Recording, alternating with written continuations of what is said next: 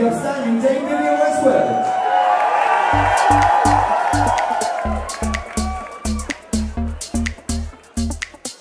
I don't know a great deal about it. I think it's a subject that is something that we need to find out more about. Perhaps the government and the people who are pro-fracking don't really know what's going to happen to these big holes they're digging.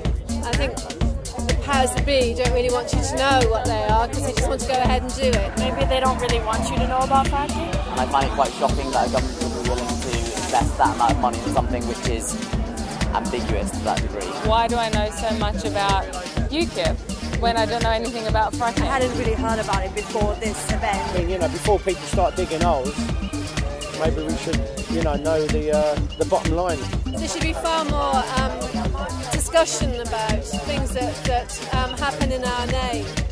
I think it's being pushed a lot as a transitional fuel that people can move, and we can use it to a step towards being greener. So people can say, yeah, we'll become green. We can do that through fracking without any actual addressing of the real issue underneath, which is moving away from carbon fuels. Everything they say is not true.